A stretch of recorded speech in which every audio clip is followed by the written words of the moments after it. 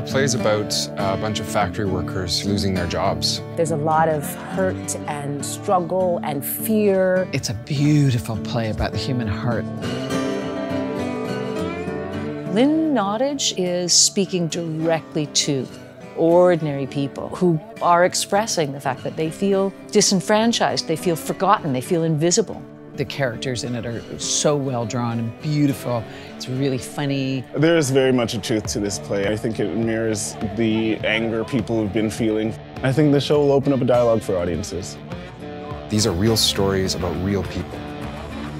At the heart of everyone's life is the desire to do better, to have more. And Lynn Nottage is there saying, I see you.